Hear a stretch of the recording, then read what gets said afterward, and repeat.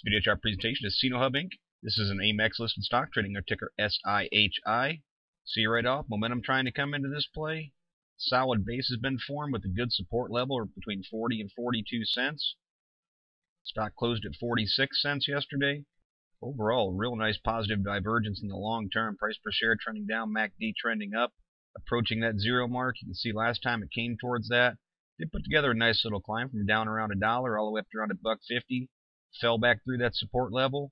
Similar type position again, with the MACD approaching zero. An offset pinch. More importantly, PPO with a nice trend back towards zero.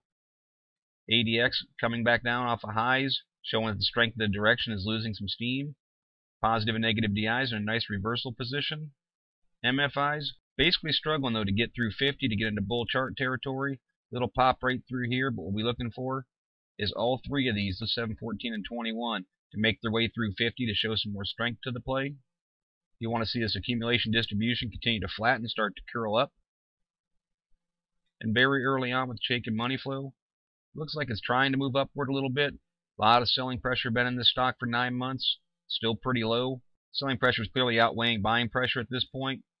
But as a true bottom play, we'll be keeping an eye on this to start to work its way back towards zero.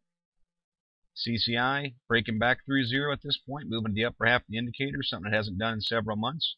Tells you it's starting to trade above its average mean. Full still showing a little bit of momentum coming into this play. And the trick's trending back towards zero. Overall, these indicators have a pretty nice look for a bottom play. Goes right along with the RSIs, pushing themselves upward, even tracking the 14 and 21. You can see a little bit of upward trend to them. It's good to see the long terms moving in that direction. 7 just now popped through 50. Again, you can see it's been a very difficult time for it to gather any real momentum. RSI also lending some support to the idea that this might be finding a bottom. As I mentioned, that bottom support must hold right there around 40 to 42 cents. I call 40 cents a true bottom, but that support does run up to 42. Must hold that area to stay in play. You can see this is relatively low volume. Only traded about 50,000 shares yesterday. Pretty typical for this. But buying pressure can come in more heavily. You can see through here when it starts to make a climb, and that's the type of thing we'll be looking for. Some definite resistance set up right in front of it at 47. It's had a hard time with it, and that's going to kind of stair step its way right through. You can see some more comes in there at 50. Again around 55. Really starts to stiffen up around 65 cents. That'll be a key spot for it. If it can continue to push upward, at that point it'll be trading over top of the 50-day moving average.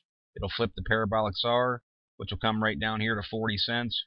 So even though there's some resistance right there at 47, I'd have my eyes set a little bit tighter right there on 50, 51 cents. See if it can push its way through that 50-day. If that can happen, the odds are increased. It might go up here and challenge this upper end resistance. But more importantly, then I'd look for it to start trying to trend upward, identify a true bottom, and take these indicators into full-blown bull mode, and see if SIHI can continue to uptrend from this point forward. Pretty nice looking bottom play. Pay attention to hold that support level, and see if some volume can come in, show some buying pressure. That's what I'll be looking for in the SIHI chart. But as always, it's merely my interpretation. Thank you for watching, and trade smart.